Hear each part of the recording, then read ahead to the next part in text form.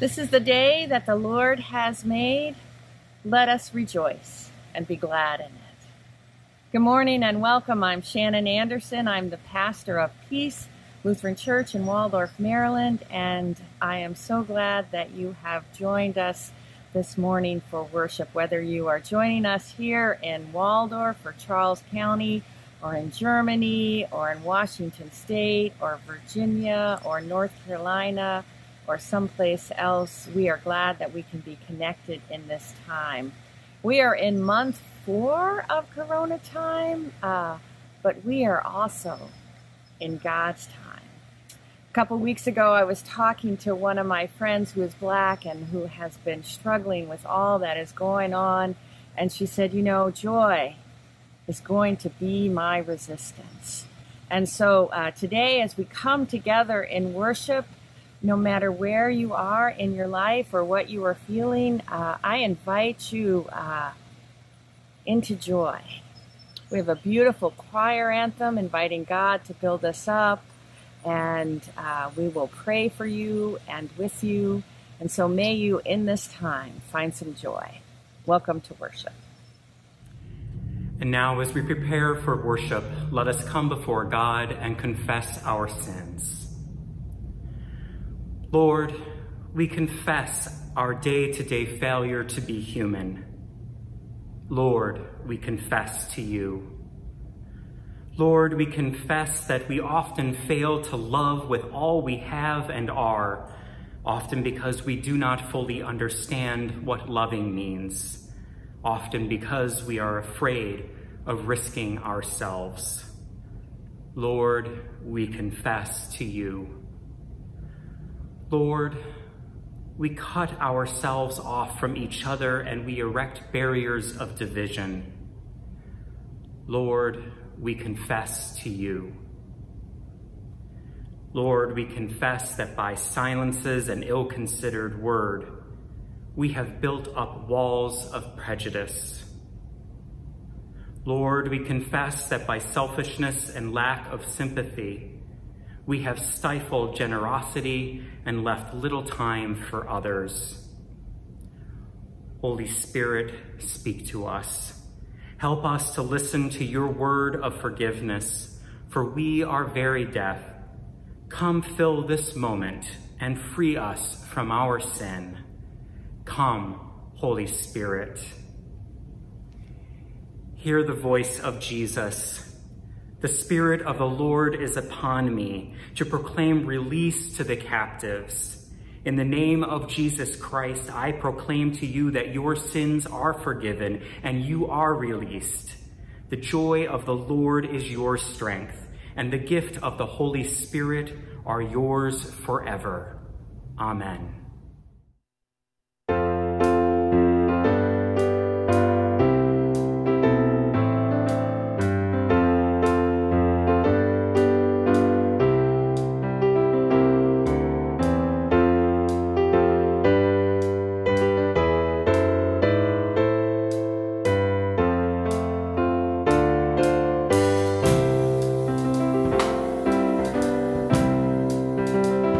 Build us up.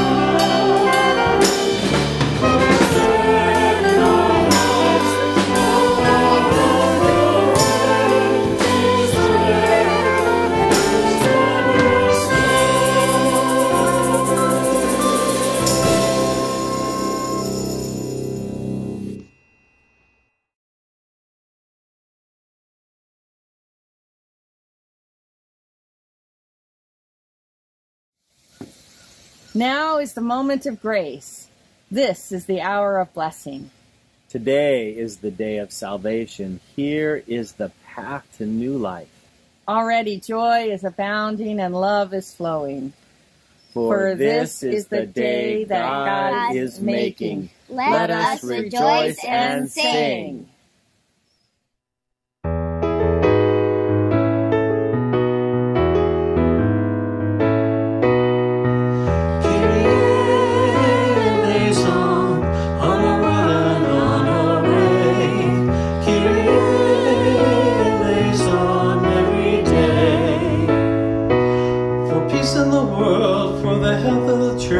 For the unity of all, for this holy house, for all worship and praise, let us pray to the Lord.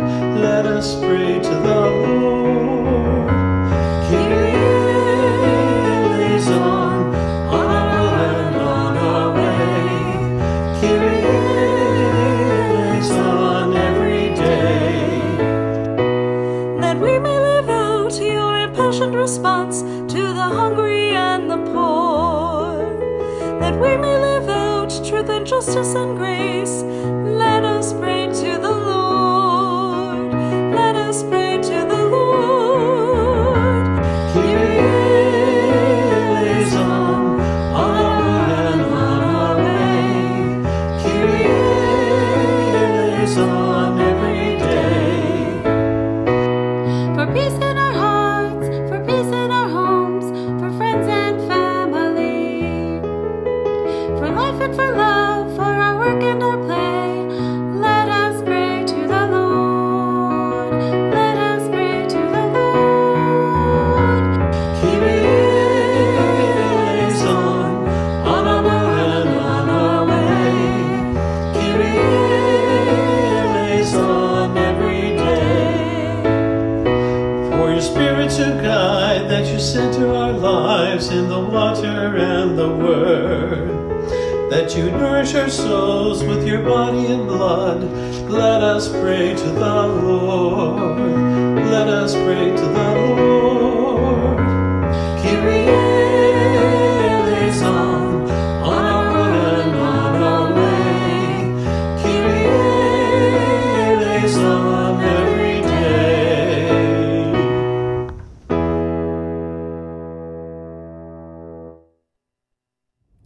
Let us pray.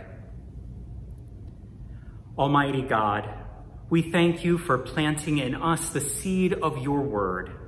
By your Holy Spirit, help us to receive it with joy, live according to it, and grow in faith and hope and love through Jesus Christ, our Savior and Lord. Amen. The Holy Gospel according to Matthew, the 13th chapter. That same day, Jesus went out of the house and sat beside the sea. Such great crowds gathered around him that he got into a boat and sat there, while the whole crowd stood on the beach. And he told them many things in parables, saying, "Listen, a sower went out to sow, and as he sowed, some seeds fell on the path, and the birds came and ate them up. Other seeds fell on rocky ground, where they did not have much soil, and they sprang up quickly, since they had no depth of soil. But when the sun rose, they were scorched, and since they had no root, they withered away. Other seeds fell among thorns, and the thorns grew up and choked them. Other seeds fell on good soil and brought forth grain, some 100-fold, some 60, some 30. Let anyone with ears listen. Hear then the parable of the sower. When anyone hears the word of the kingdom and does not understand it, the evil one comes and snatches away what is sown in the heart. This is what was sown on the path. As for what was sown on rocky ground, this is the one who hears the word and immediately receives it with joy. Yet such a person has no root, but endures only for a while. And when trouble or persecution arises on account of the word, that person immediately falls away. And for what was sown among thorns, this is the one who hears the word, but the cares of the world and the lure of wealth choke the word, and it yields nothing. But as for what was sown on good soil, this is the one who hears the word and understands it, who indeed bears fruits and yields, in one case 100-fold, in another 60, in another 30. The Gospel of the Lord. Today I have a story for you.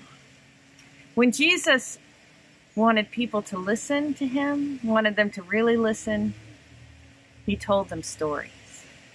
He told them stories because unlike facts or lectures or knowledge, stories are like seeds in today's parable that are planted, and when they find root, they become so much more than what they started with. They grow inside of you. So today, I have a story for you. Let anyone with ears to hear listen. Miss Rumphius. Story and pictures by Barbara Cooney. To St. Nicholas, the patron saint of children, sailors, and maidens. The Lupin lady lives in a small house overlooking the sea. In between the rocks around her house grow blue and purple and rose-colored flowers. The Lupin lady is little and old, but she has not always been that way. I know. She is my great aunt, and she told me so. Once upon a time, she was a little girl named Alice, who lived in a city by the sea. From the front stoop, she could see the wharves and the bristling masts of tall ships. Many years ago, her grandfather had come to America on a large sailing ship. Now he worked in the shop at the bottom of the house, making figureheads for the prows of ships and carving Indians out of wood to put in front of cigar stores. For Alice's grandfather was an artist. He painted pictures, too, of sailing ships and places across the sea. When he was very busy, Alice helped him put in the skies.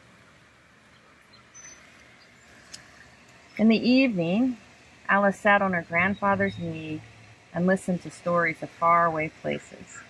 When he had finished, Alice would say, "When I grow up, I too will go to faraway places. And when I grow old, I too will live beside the sea." "That is all very well, little Alice," said her grandfather, "but there is a third thing you must do." "What is that?" asked Alice. "You must do something to make the world more beautiful," said her grandfather. "All right," said Alice, but she did not know what that could be. In the meantime, Alice got up and washed her face and ate porridge for breakfast. She went to school and came home and did her homework. And pretty soon, she was grown up. Then my great-aunt Alice set out to do the 3 things she had told her grandfather she was going to do. She left home and went to live in another city far from the sea and the salt air. There, she worked in a library dusting books and keeping them from getting mixed up and helping people find the ones they wanted. Some of the books told her about faraway places. People called her Miss Rumphius now. Sometimes she went to the conservatory in the middle of the park.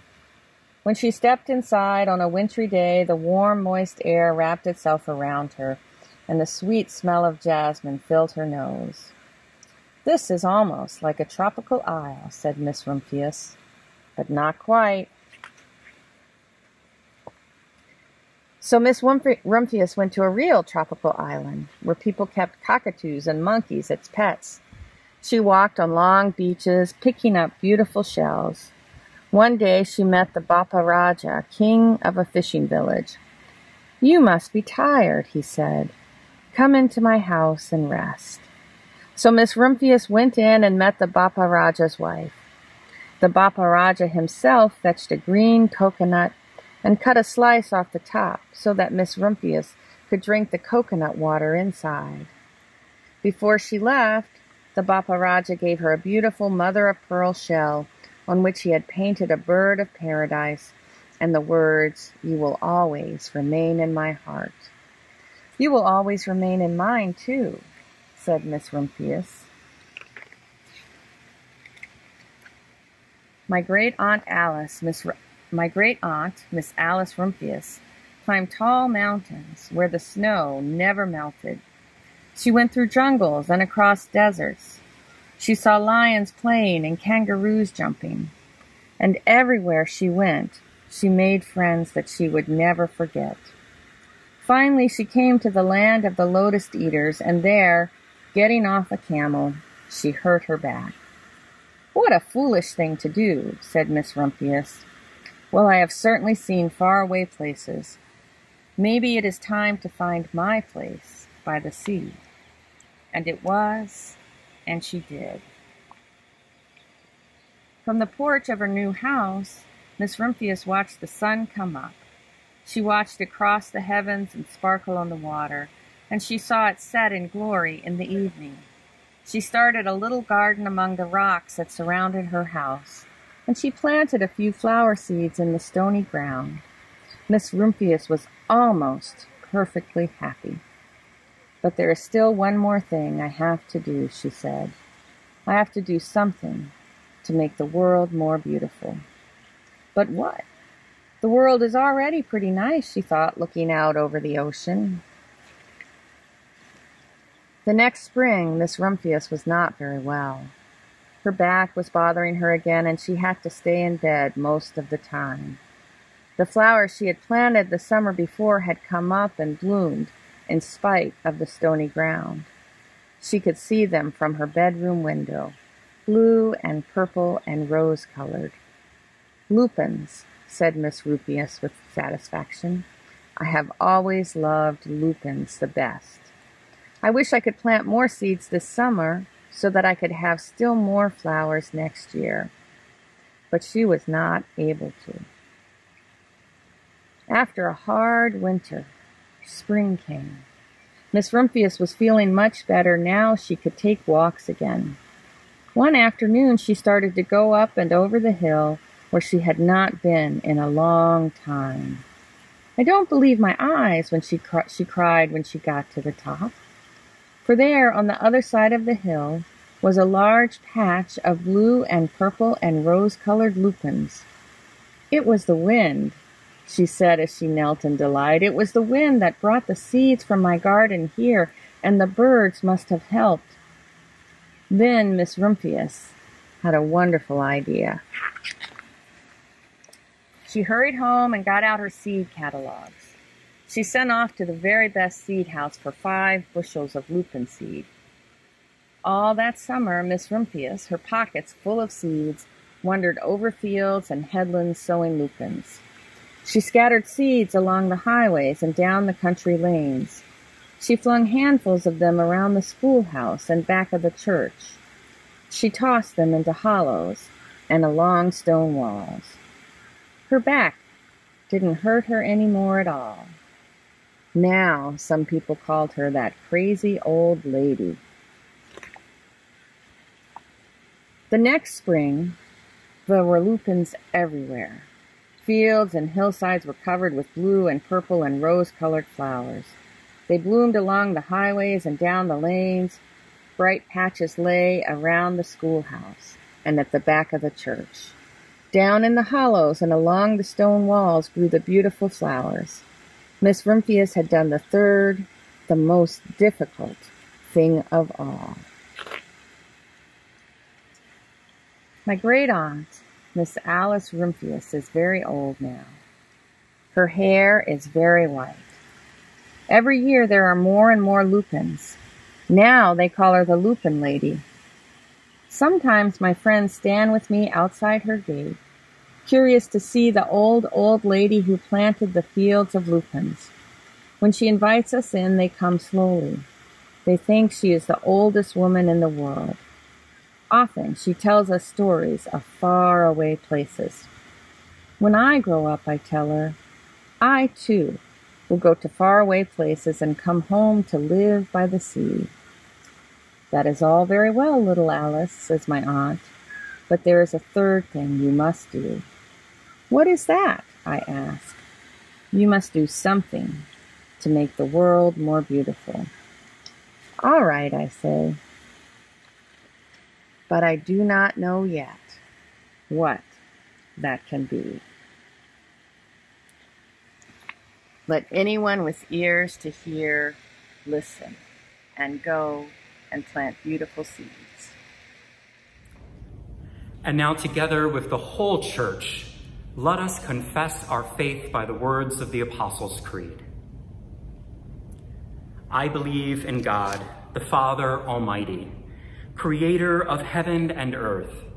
I believe in Jesus Christ, God's only Son, our Lord, who was conceived by the Holy Spirit, born of the Virgin Mary, suffered under Pontius Pilate, was crucified, died, and was buried. He descended to the dead.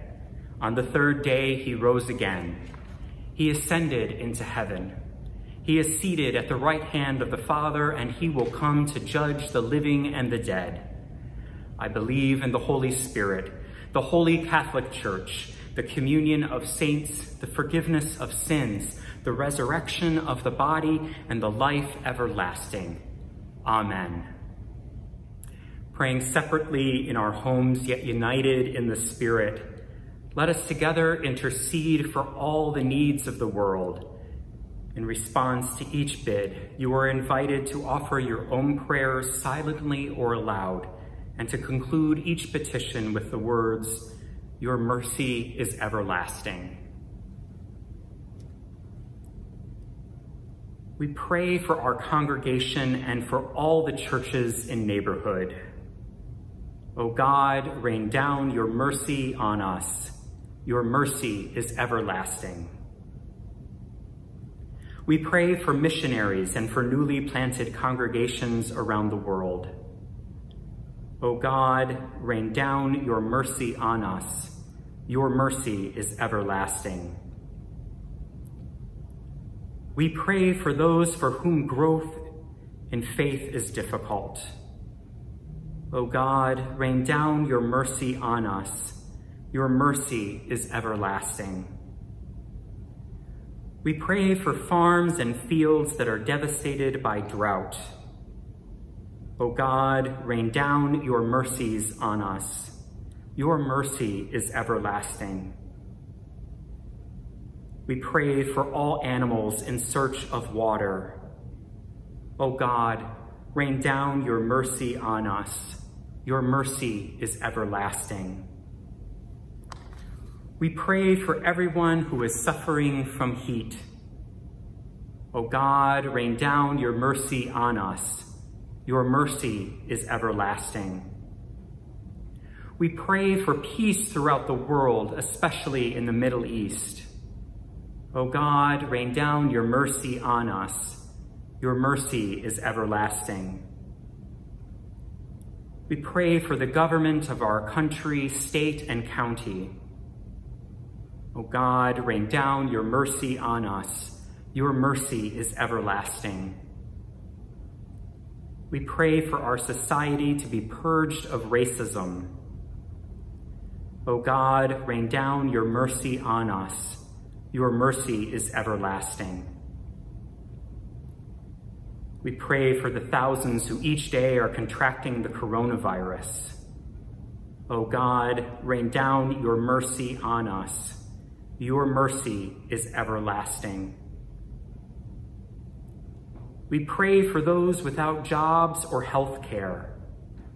O God, rain down your mercy on us. Your mercy is everlasting. We pray for medical workers and researchers. O God, rain down your mercy on us. Your mercy is everlasting. We pray for all who are sick. O God, rain down your mercy upon us. We pray for all who are burdened with anxiety and depression. O God, rain down your mercy on us. Your mercy is everlasting. We pray, each of us, for ourselves. O God, rain down your mercy on us. Your mercy is everlasting. We thank God for Nathan Söderblom, who we commemorate today, and for all who have died in faith. O God, rain down your mercy on us. Your mercy is everlasting.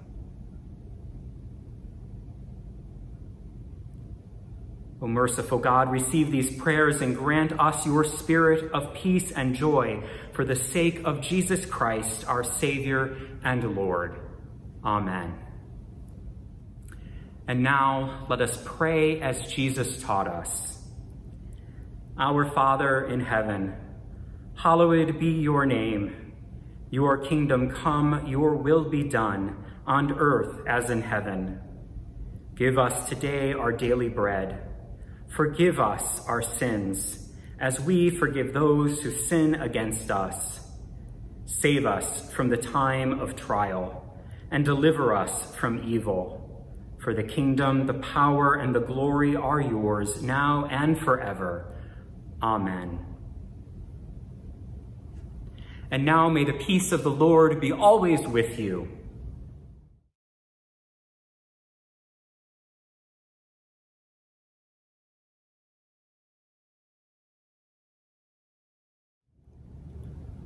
O God of goodness and growth, all creation is yours, and your faithfulness is as firm as the heavens. We long for the day when we will be gathered at your table, sharing again the gifts of bread and wine, your true body and blood poured out for us. In this time when we are apart, we trust in the grace that comes to us through the gift of your word. May this grace strengthen our bonds and open our hearts, that we might proclaim your steadfast love and be agents of your reconciling justice in this place and in the world. Through Jesus Christ, our strength and our song. Amen.